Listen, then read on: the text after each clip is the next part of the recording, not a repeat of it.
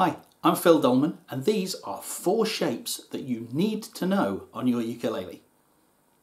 What are those shapes and why do you need to know them? I'll show them to you. They're shapes that you already know, which is a great place to start from. C7, A7, G7 and E7. You've probably played those chords lots of times. So why are they so important, and why, other than to play the songs you've already played with them, do you need to know them? Well, they are the key to playing all over the fingerboard. Not just every 7th chord, but every 7th chord in multiple places, so you have a choice of where to play a chord, and to modify them to make chords that aren't 7th chords, other types of chords. Let me show you how it works. Play your C7, but play it with your 2nd finger instead of your 1st finger. Now we're going to move it up the neck. Slide it up 1 fret and put down a bar with your index finger across the 1st fret. You now have a C sharp 7 or a D flat 7. Move it up 1 more. Now I'm barring the 2nd fret and my 2nd finger is on the 3rd fret. You might recognise that one, D7. And I can keep moving it up. 3rd fret will be D sharp or E flat 7. 4th fret, E7. 5th fret, F7. 6th fret, F sharp 7. 7th fret, G7. And I could keep going until I ran out of frets or just couldn't squeeze my fingers in. Now we're going to look at how you can memorise these later on. You can learn where they are. But it might help if you have a look at my other lesson on how to find the notes on the fingerboard. And that will start to explain some of the same patterns that we're going to find when we do this. Let's try our A7 shape. Again, I'm using my 2nd finger so that when I move it up a fret, I can put down a bar. B flat 7, or I could call it A sharp 7. The 2nd fret, you might be familiar with this one, might have used this one before, B7. The 3rd fret, C7. Hang on a minute, I had a C7 here, now I've got 2. Everything after this point is going to follow the same pattern as moving up my C7. So I will get at the 4th fret a C sharp 7, which is the same as the 1st fret of the first shape we had. And at the 5th fret, a D7, which is the same as that 2nd fret one. And at the 6th fret, a D sharp or E flat 7, and at the 7th fret, an E7. Do you see how we're getting the same sequence, but they're starting at different points and they're overlapping, and that's really useful. Now, if you're not keen on bar chords, the good news is we've done the bar chords. The other 2 shapes don't need a bar, but they are 4-finger shapes. First thing to do is to play your G7, but without using your index finger. That's going to take a moment to get those 3 fingers to do something that these 3 fingers are used to doing. You'll be fighting muscle memory. So take a little while to get used to that. Should sound like that. Now when we move this one up, we don't have to bar. We just take our index finger and put it down on the G string, which is the only open string we have, at the 1st fret. Now I have a G sharp 7 or an A flat 7. At the 2nd fret, it's an A7. At the 3rd fret, it's an A sharp or B flat 7. At the 4th fret, it's a B7. And at the 5th fret, it's a C7. Now that's 3 C7s we've got, and I could keep counting on up the neck. But I've now got that one as a C7. But the 3rd fret bar of our A7 looky-likey was a C7, and we already know an open C7. 3 C7s. And I'll show you in a bit why that's incredibly useful. Finally, let's do our E7 shape. Again, don't use your index finger. Play your E7, leave that one spare. Again, that's going to take a while to get those fingers in the right places because they're not used to it. Slide it up 1 fret and put your index finger down on the 1st fret of the only open string we have, the 2nd string. Now, you might recognise that shape, and there's a good way of helping get your fingers to this shape is to start thinking F, because that'll get those first two fingers in the right place, because that's an F shape. And you've probably played this one as an F7 before now, and that's what it is. E7 moves up 1 fret to F7, and I can keep moving up just like before. 2nd fret with my index finger, F sharp 7. Slide it up so my index finger's on the 3rd fret, G7. Oh, I've got a G7 down there with one of our other shapes. 4th fret, G sharp or A flat. 5th fret, A7. Now I've got an A7 there, an A7 there and an A7 there. And I can keep counting up the neck. And that's it. That's our 4 shapes. With that, as you can see, not only can I play any 7th chord, but I can actually find the same 7th chord sometimes in 3 different places. A7, A7, A7. It's incredibly useful to be able to play the same chord in different positions, because it gives us the option of thinking about what note we want to hear on the top of the chord. This one, this one, this one. And then we can play chord melody style. That's the first line of Shine on Harvest Moon, and I played the melody, and all of this I wasn't changing chord. It was all an A7 chord, but with a different note on the top so you could hear a tune happening. This is what chord melody players are doing. Okay, you might ask, that's great if I've got a song that has lots of 7th chords in it. But here's the real magic to this system. You can use this to work out any chord type you like, providing you know how to make one of our original open chords into that type of chord. Here's one you'll probably know. Change a C7 to a plain old C. The proper name will be a C major, but we tend to drop that and just say C. It's just like a shorthand. We make C7 into a plain old C major. What do we do? Well, we take this note here on the 1st string and we raise it up 2 frets. Okay? That means every time I see something that looks like a C7, I can apply that to it, and it won't be a whatever letter 7 anymore, it will be that letter major. So let's do it at the 2nd fret. Bar the 2nd fret, put your 2nd finger down on the 3rd fret. That's a D7.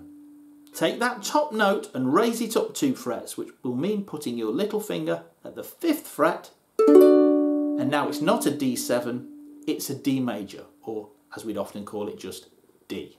I can do that anywhere. In fact, I don't even have to know what chord I'm playing. If I randomly put my fingers down and don't look, that's something 7, and that is now changed into a major chord. I don't have to worry about that. And that's because the shape gives us the flavour of the chord, the type of chord, major, minor, 7th, whatever. The fret we put it at gives us the letter name that goes with it. Let's do another one we know, our A7. Now, if you know an A chord, you can put your 2nd finger down on the 2nd fret of the G string, and that's not an A7 anymore, it's an A. Okay, so every time we see an A7 look-alikey, so let's do it, for example, at the 5th fret, bar the 5th fret, put your 2nd finger down on the 6th fret of the 3rd string up from the floor. That looks like our A7, slid up, but because it's at the 5th fret, it's a D7. Now take your ring finger and raise up the note from the 5th fret to the 7th fret on the G string. And now it's not a D7, it's a D. Okay, that's turning 7ths into plain old major chords. Let's try one where we can get a minor chord. Let's do A again. Play your A and compare it to an A minor. Oh, we took our index finger off that time. So what we had to do was we had to take our A7, make it into an A, and then take off the 1st finger to make it an A minor. But we don't have to go through all of that process. We can just look at that A minor, re-finger it so that I'm playing it with my ring finger, lay my bar along the nut, and just move the whole thing up. You might already have played a B minor. It's quite a common chord. Lots of songs have one in keys that are friendly for the ukulele. That's just a bar at the 2nd fret and then something that looks like an A minor. A minor, move it up.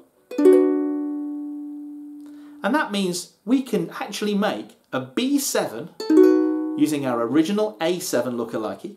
We can put our ring finger down and make it a B, and we can take our 2nd finger off and make it a B minor. Let's go the whole hog. Take off that finger and that finger, so now this finger makes it a 7th, your ring finger makes it a 7th, your 2nd finger makes it major or minor. Take them both off and just leave that one finger. Now you've got a B minor 7 because we made a B7 and we made a B minor at the same time.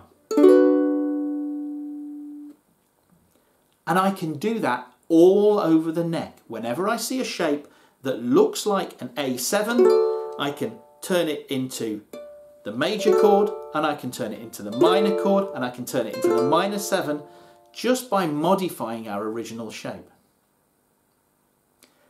Now that's a lot of chords.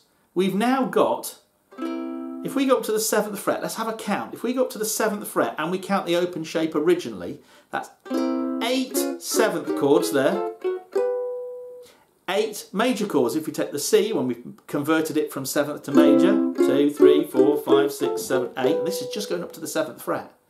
We've got another 8 with the A7 shape, that's 3 8s. Another 8 if we made that major, that's 4 8s. And another 8 if we made that minor, that's 5 8s, that's 40. But then we have another 8 if we did the minor and the 7 at the same time and made the minor 7. 48 different places to play a whole load of 7th, major, and with one of the shapes we did minor 7 as well. That's really powerful knowledge.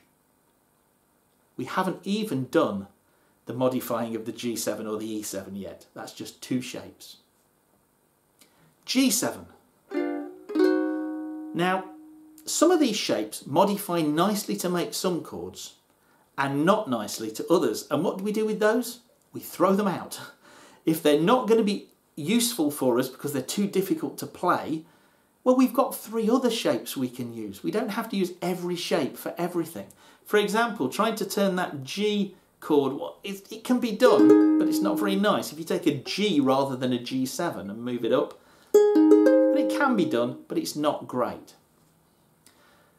The E7 one has always been a problem for ukulele players because we know full well when we play our E7 down here that there isn't really a simple E chord down there. I mean, we can just about get one if we put our little finger down on the 4th fret, but it's not a great sounding one because our 2 middle strings play the same note, and if you're not quite in tune, it can sound horrible. It's also not that easy to reach. So we tend to go up the neck to play an E, and oh look, we're using one of our other shapes. We're using the C7 shape, modified to make it a C, and moved up to the 4th. So we're using this same system already to get out of a hole where we have a shape that doesn't convert very easily. So that was not going to make a great major chord. Who cares? Well, we've got plenty of other shapes to do that, but it will make a nice minor 7th. It'll go from a 7th to a minor 7th. We can make E7 into E minor 7 just by lifting off our index finger, by lowering the note on the G string by 1 fret. So let's try it. We'll take our E7, play it with the wrong 3 fingers, move it up and put our index finger down on the 2nd string 1st fret, and we'll keep going, 2nd fret, 3rd fret. That's a G7. Now I can make a G minor 7 just by lowering the note on the G string by 1 fret. Now you might find you can slide it down, but it's not the best idea because it's a bit of a squeeze. Your best bet is to switch your first 2 fingers around. So we're going to swap strings with them, and we're going to end up with the 3rd fret, the 5th fret, the 3rd fret, the 5th fret. And now we have a G minor 7. But that also means we have a G minor 7, a G sharp minor 7, an A minor 7, an A sharp or B flat minor 7, etc. Just by modifying that shape. If we can see what we can do down here, we can do it anywhere we see something that uses that same shape. Okay, let's stop and breathe. There's an awful lot of information flying about there. It's going to take time to get this stuff into your head and into your fingers. And that's okay, because there's an awful lot of stuff there. If you could do all that by tea time, you would be an astonishing player and you'd be able to play anything in any key. But we know that's not how it works. We don't learn things that quickly. How are we going to learn it? Well, I said this on my other video about learning the notes all over the fingerboard.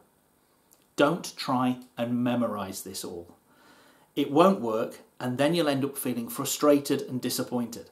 The best thing to do is to learn things like this in a musical context. So here's my advice. Find a song you already know how to play. A song that maybe has 2 chords. There's lots of great 2-chord songs.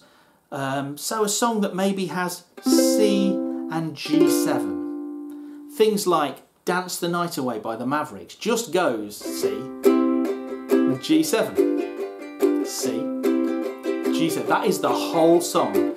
Things like C'est la Vie, Teenage Wedding by Chuck Berry. Was a teenage wedding and the old folks wish them well. That's a C. Stays on a C. They truly love the mademoiselle. And then it's a G7. And then it's a G7 for ages. And Madame have rung the chapel bell. C'est la vie, said the old folks. It goes to show you never can. Back to C. So those songs with 2 chords are great because you've only got to find alternatives to 2 chords. So let's have a look and see if we can find some. We need a C and a G7. Okay. Let's start just by picking a shape and moving it up and see if we can get to a C. We need a shape that can turn from a 7th into a C. And I should mention that. Why were all of our original chords 7th chords? Why did I pick 7ths? The simple reason that those 4 shapes all make a nice easy 7th chord.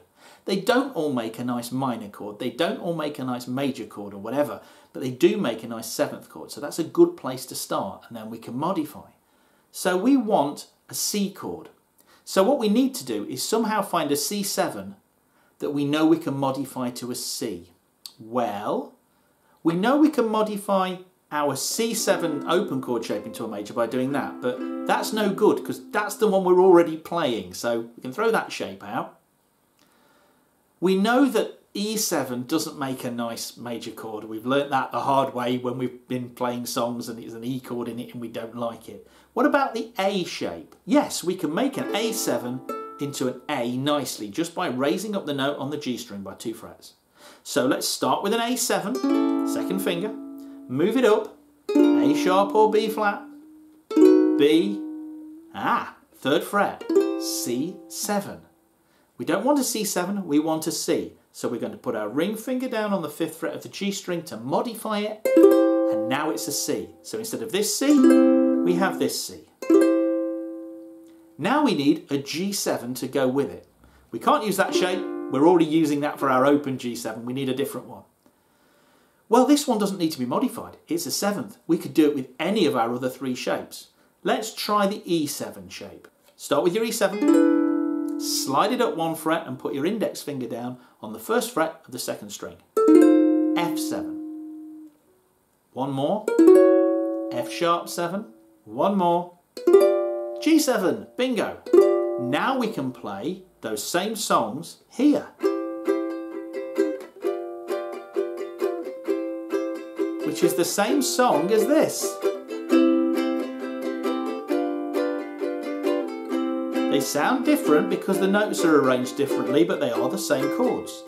If there are 2 of you, you've got some ukulele playing friends, get one person to play these 2 shapes, C and G7, and someone else to play this shape and this shape.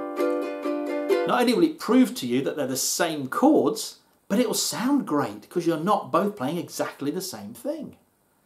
So that's the way to do it. Start off by finding simple songs and find new ways to play those same chords elsewhere on the neck. If you struggle, just find one chord in the song that you can play somewhere else. Eventually, you'll start to spot ones that maybe you already knew. So you might already know that D7 there. That's great. I mean, you don't have to learn it. You've learnt it already. Once you start to play a few songs that have got a G7 in, you'll start to get that E7 shaped one there at the 3rd fret, and that'll start to stick. And then when you're playing songs, whenever you see a G7, try heading for that one instead of that one, and your muscle memory will build up. And the beauty of this is once your muscle memory is built up for the G7, it's the same muscle memory for all of the others because they're the same shape at a different fret. Once you're comfortable with that G7 there, you can count up from G, G, G sharp, A, and at the 5th fret it's an A7. And you can start replacing that A7 with this A7. Do them one at a time in little bits and they'll start to stick. And the ones that'll stick first are the ones that are in the nice easy keys that you're already used to playing in, so you'll be able to use them. If you just learn one, I had a student once who spent a long time learning how to play C sharp 7 at the 1st fret. And that's great. He did a great job of it, he found something he wanted to learn and he learned it. But then a couple of weeks later he came back and said, that chord is useless. I'd never ever get to play it. And that's because that chord just didn't crop up in the keys of any of the songs he was playing at his ukulele club. And he was going to have to learn to play some other chords to go with that one to even use it in his playing at home. But if you learn how to play common chords that are already in your songbook in different places, you'll use them and you can throw them in every time you jam. And I guarantee this, if it gets to a G7 and you're playing here or even here and the person next to you hears or sees you, they'll be going, what are you doing up there? Show me that. That sounds great. That's different to what I'm doing. Before you know it, it will spread out through your group and you'll start being able to arrange songs for your group where not everybody's playing the same thing. The people who've just started, by all means, they're just getting used to playing, they can play these simple chords. The people that have been there a while, who are maybe getting a little bit fed up with playing those and want to do something different, but you don't want to put a really complicated song in because then the beginners can't join in. Well, give them these chords.